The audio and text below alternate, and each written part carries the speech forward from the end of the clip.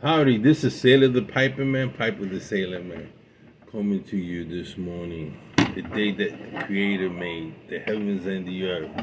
This is the day that the Lord has made, and I will rejoice and be glad in it.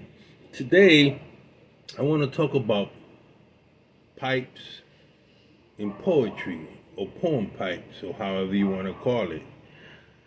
I decided at least once a week, I'm going to read a poem. And if I can't find a poem, I'm going to make a poem. A pipe smoking. I'm collect poet. I've always been a poet. I just never wrote on pipes. And so that's what I'm going to do. I wrote a couple of pipe poems when I was at Yosemite. I've been there a couple of times. Hopefully I can make it one day again. It's a wonderful experience to smoke your pipe in the open outdoors. And so I want to read first of all of this gentleman named Robert Service. That's his name, Robert Service. This is a picture of him, Robert Service. Cap looks nice, right? I want to read a little of his biography. I'll read a little bit of his biography, then I'll read his poem. His actual name is Robert William Service. He was born January 16, 1874. I gotta light my pipe.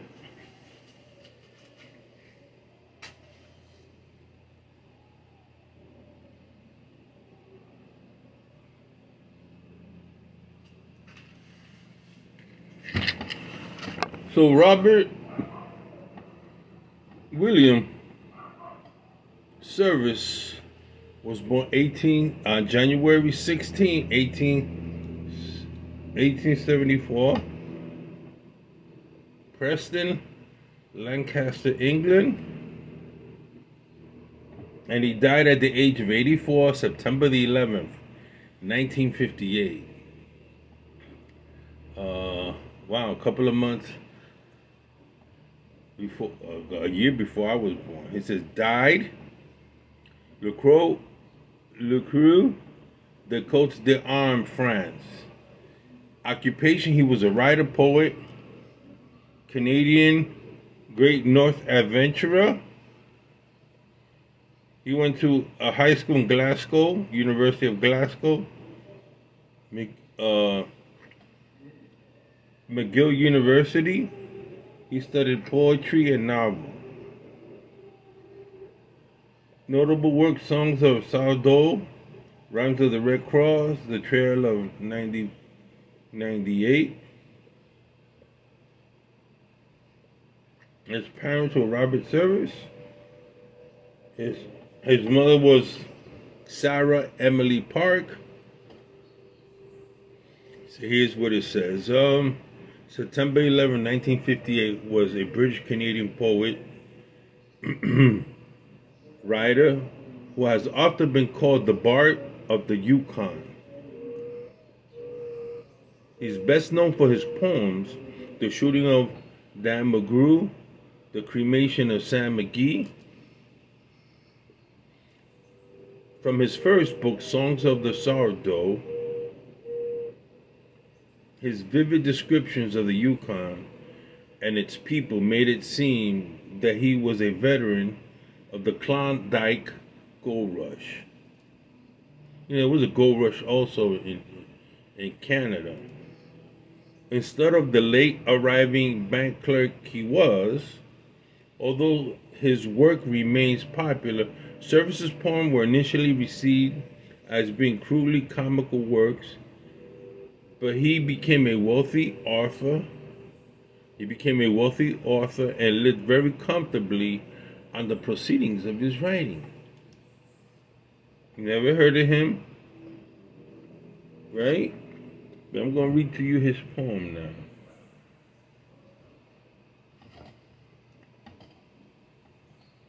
His poem is called The Pipe Smoker. Because of the love, okay, let me get it again. Because I love the soothing weed and am of sober type, I choose me for a friend in need, a man who smokes a pipe. A cove who hasn't much to say and spits into the fire, puffing like me a pipe of clay, corn cobble briar. A chap original of thought with cheery point of view, who has a gumption quite a lot and streaks of humor too. He needs not be a whiskered sage with wisdom overripe. Just give me in old age a pal who smokes a pipe.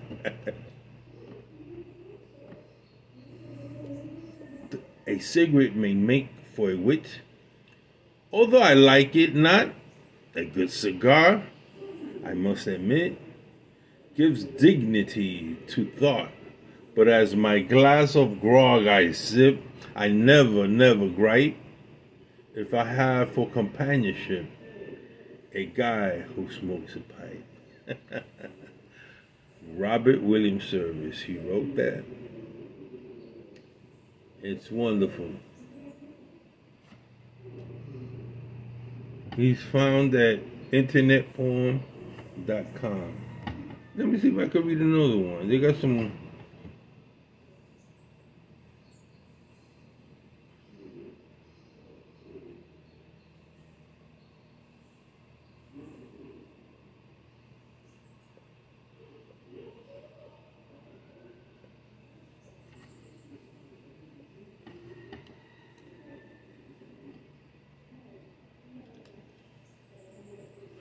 I'm trying to find.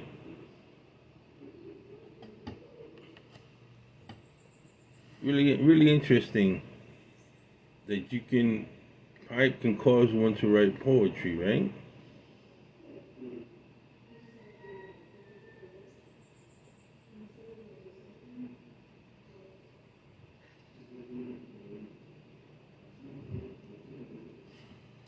Interesting. A woman writes this. Her name is Stephanie Mallarmé. Stephanie Mallarmé. I don't know if it's a man or woman. But here it goes. This poem is called The Pipe. Yesterday I found my pipe while pondering a long evening of fine winter work.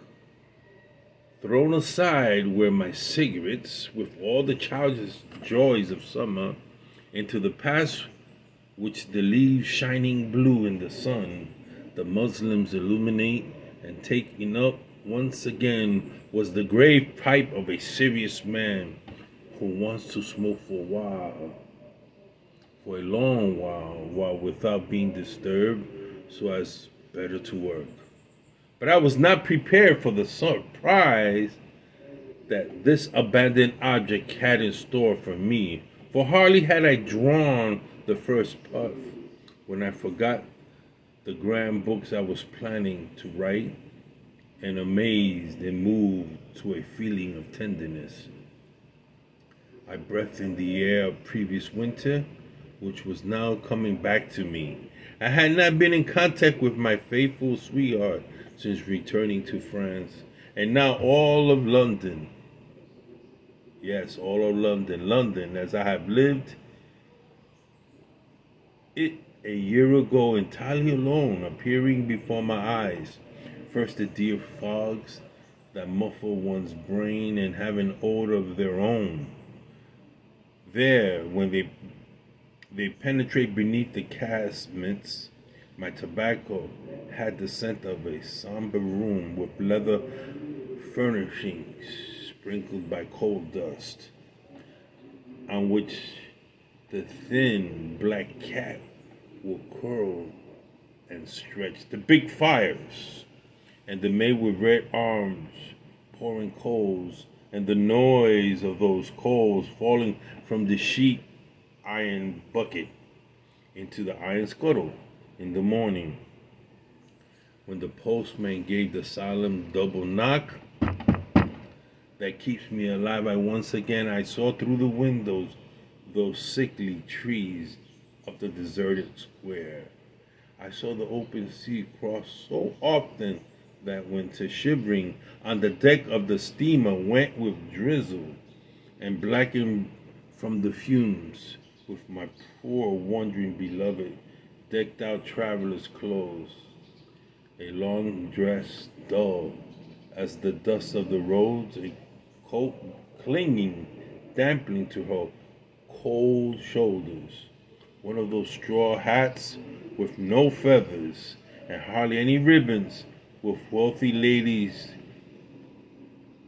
throw away upon arrival, mangling as they are by the sea, and that poor loved one refurbished for many other seasons.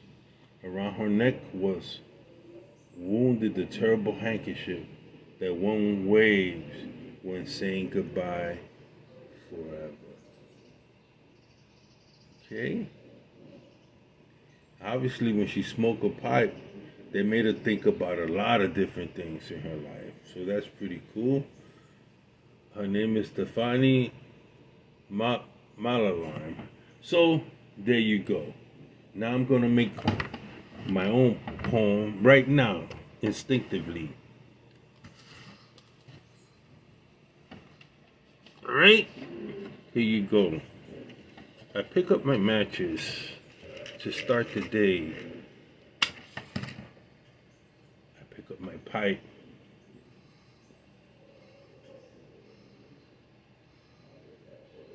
I draw the fire of desire into this straight Canadian pipe,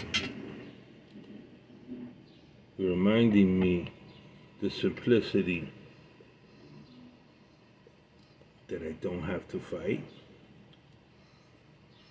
An easy draw of McBaron's Virginia.